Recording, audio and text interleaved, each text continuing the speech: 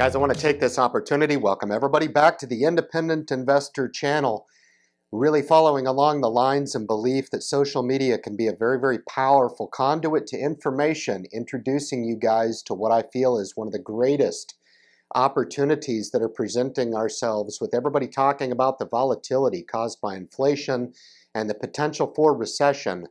We need to keep our eyes on the prize and make sure that we are continuing to be opportunistic and identifying opportunities that are being presented here with this recent sell-off in the stock market. Everybody is focused on all the wrong stuff right now, and there are major innovations going on in the EV space, especially with my most bullish conviction in 2022, and that is with Hyliion Holdings. They've just acquired the KARNO technology from General Electric in their additives division here. What this means for Hyliion, it means that transformative future vision that they have for a fuel agnostic future can be realized. What that means, guys, and for you guys that are new to the deal or new to Hyliion, I do expansive weekly videos on Hyliion. I would invite you to take a more in-depth journey with me on this opportunity, because there's nothing in an 8 to 10 minute video that's going to get you to a point of understanding, in really understanding that we are on the precipice, a very paradigm shift within the shipping and logistics space with regard to companies taking proactive measures to safeguard themselves away from the potential for regulatory oversight that will prohibit their use of diesel fuel and fossil fuels into the future, specific to shipping and logistics. Guys, Hyliion has taken this initiative just this week. The news is breaking, and it is just my pleasure to share this information with you guys as the grander independent investor audience in understanding what I have said from the beginning. A fuel agnostic future is the key in understanding the opportunity in this space.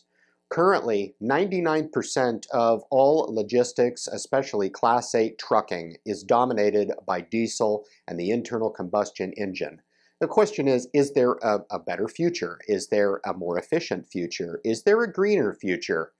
And there's a lot of different initiatives at work here. First, the green initiative, whether or not we can step away from a diesel-dominated future and still maintain the same level of durability, efficiency, as well as predictability, and maybe even potentially improve upon what we have grown accustomed to in a diesel-dominated past and present.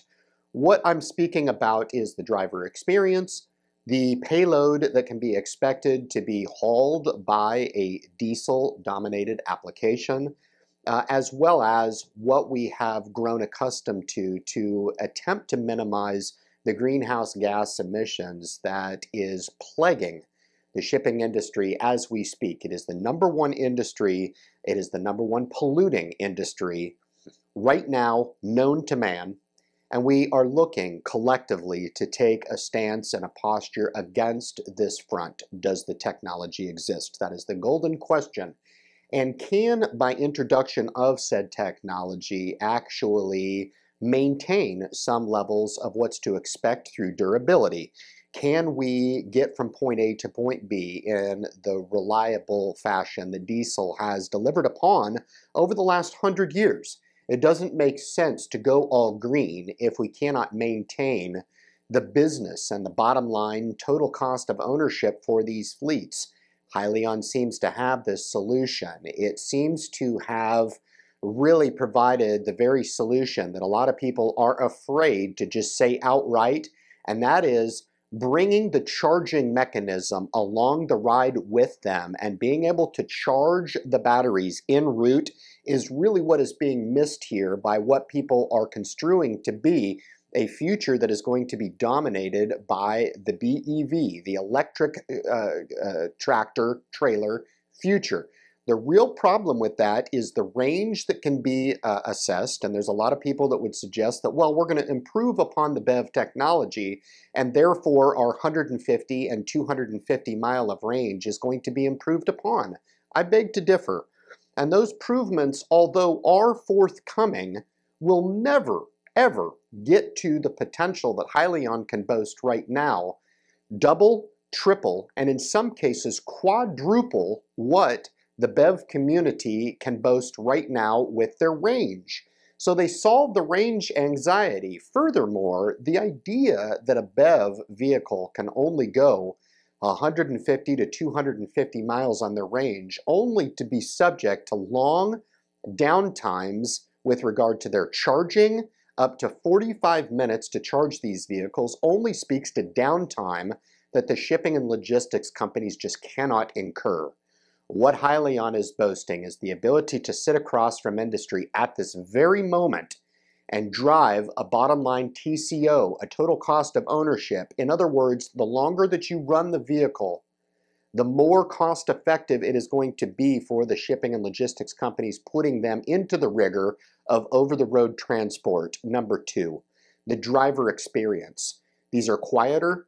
These allow for hoteling through the APU unit and allow for a better driver experience, which is going to attract a new talent pool to the trucking fleets here to ensure that drivers can step into the vehicle and get behind the wheel of these vehicles, understanding that they are part of a transformative future and understanding that the more that they drive those vehicles, the more helpful they are to the environment rather than the contrary. And that is, in a diesel application, the more harm we are doing to the environment. We are able to increase upon the payload and capacity that these vehicles can hold, the horsepower that can be rendered from these direct applications, EV applications, is astounding. The technology is there, it's ready to be introduced. The question now at these early innings of these games, in a current transportation and logistics sector that is dominated by diesel, is how long it will take to transition from a diesel-dominated present to a more fuel-agnostic tomorrow. And that is the golden question. And that is not one that I presume to know the answers to. But my friends, it is inevitable. It is inevitable that at some point this technology starts to become integrated into the fleets, being enjoyed by the fleets through proof of concept, and actually integrated on a large scale. The question is when. The question for you as an investor is, do I want to be in on the ground floor of an opportunity that only presents itself about once every 50 years? My friends, we are in a transitional phase right now, stepping into an electrified vehicle future, and we are at the precipice of an unprecedented opportunity for investors to profit from this opportunity now. You are encouraged to do your own due diligence. You are encouraged to seek out this information that is widely available.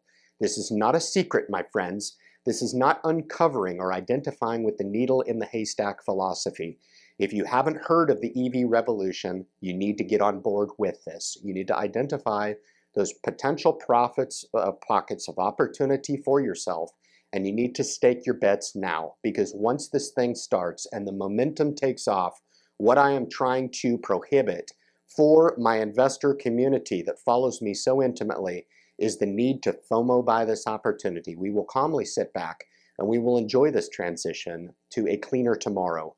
And we will do so having had the knowledge and foresight ahead of the wave of momentum, which is inevitable, my friends. It is inevitable. We are on the precipice of a real paradigm shift in the trucking and logistics space, and it's only a matter of time before these solutions get integrated for a better tomorrow, guys. Thank you so much for tuning into the information. I would highly encourage you to subscribe to the Independent Investor channel. If you are not subscribed, you are in fact missing out. Leave your comments at the bottom of the video and share the message with any of those opportunistic investors out there interested in a value play like Hyliion, looking for hyper growth into the future, guys. All the information is in the description below on this fantastic company. Guys, thank you so much for tuning into the message, and good luck in your investment future.